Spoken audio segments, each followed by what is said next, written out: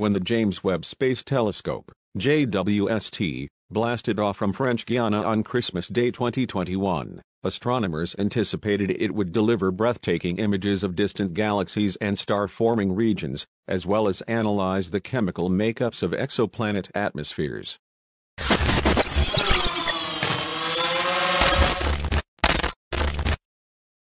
And NASA's flagship space telescope has not disappointed. JWST has already captured images of galaxies so far from Earth that cosmic expansion has shifted their light well into the infrared part of the spectrum, which the telescope is built to detect. And the observatory's near-infrared spectrograph, NIRSpec, has even discovered carbon dioxide in the atmosphere of exoplanet WASP-39b, the first definitive detection of this gas in a planet beyond our solar system.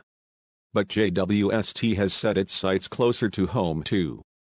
On July 27, astronomers targeted Jupiter with the telescope's powerful infrared eyes. The resulting images reveal a planet both familiar and exotic. "We've never seen Jupiter like this. It's all quite incredible," said principal investigator Imke DePater of the University of California, Berkeley, in a statement. "We hadn't really expected it to be this good." JWST's near-infrared camera, NIRCam, captured 2 images of our solar system's largest planet. In the striking close-up directly above, taken through 3 different filters, Jupiter displays numerous cloud bands, as well as storms and auroral emissions. The equatorial zone spans the planet's girth and looks bright white because its high-altitude hazes reflect lots of sunlight. For the same reason, the massive Great Red Spot in Jupiter's southern hemisphere shows up as a bright oval. Smaller storms across the planet appear whitish or reddish-white.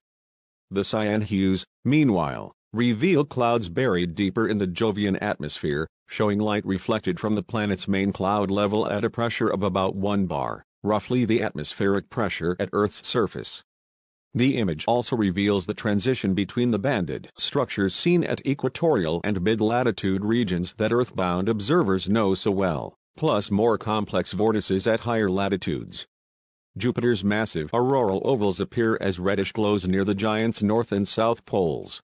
These emissions come from ionized hydrogen atoms that extend up to 625 miles, 1,000 kilometers, above the cloud tops. The greenish areas around the poles come from hazes in the planet's atmosphere located 60 to 120 miles, 100 to 200 kilometers, high. If you look carefully, you can trace this haze layer along the limb down to equatorial latitudes. The spectacular wide-field view of Jupiter below combines images through 2 infrared filters. The Jovian clouds and aurorae still stand out, but many more details appear in this composite photo. The power of JWST is exemplified by its ability to capture Jupiter's faint and dusty rings in the same image as the bright planet itself, which shines 1 million times brighter than the rings. Also present are 2 faint inner moons, Amalthea, 155 miles, 250 kilometers in diameter in its longest dimension, and Adrastea, 12 miles, 20 kilometers across. Adrastea appears as a dim dot at the edge of the rings while Amalthea lies about twice as far from Jupiter's limb. A rich background of scattered light also permeates the image. The most obvious sources are diffraction spikes from Jupiter's aurorae and the bright moon Io, the innermost of the planet's 4 Galilean moons, which lies just beyond the left-hand edge of the image. The latter spike intersects the 2 visible moons. Diffraction spikes arise in reflecting telescopes like Webb when light interacts with the struts that support its secondary mirror.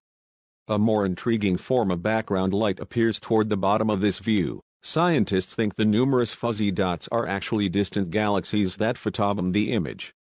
The colors in these images don't match what the human eye would see when observing Jupiter. After all, our vision does not pick up infrared radiation. But the image processors for these stunning shots, citizen scientist Judy Schmidt and Ricardo Huso of the University of the Basque Country in Spain, mapped longer infrared wavelengths to the red end of the visible spectrum and shorter wavelengths toward the blue, mimicking how the human eye perceives visible light. In the close-up image of Jupiter's disk, the researchers mapped wavelengths of 3.6 micrometers to red-orange, 2.12 micrometers to yellow-green, and 1.5 micrometers to cyan. In the wide field view showing the world's surroundings, they mapped wavelengths of 3.35 micrometers to cyan and 2.12 micrometers to orange. Images are just one aspect of JWST's observing prowess. The telescope's spectroscopic capabilities are also being brought to bear on Jupiter. On July 27, astronomers took spectra of the Great Red Spot at near-infrared wavelengths, and they carried out similar observations in the mid-infrared August 14 and 15. Jupiter's aurorae, on the other hand, will come under closer spectroscopic scrutiny later this year. JWST scientists have high hopes for what the next-gen space telescope can teach them about the Jovian system. Researchers plan to analyze the world's cloud layers, composition, temperature, winds, and auroral activity. Astronomers also wish to better understand the structure of Jupiter's ring system, providing insight into where it originates and how it will evolve. And finally, planetary scientists expect to create maps of the surface and atmosphere of both the volcanically active moon Io and the icy moon Ganymede. These satellite observations will also search for plumes of volcanic gases, Io, and water vapor, Ganymede.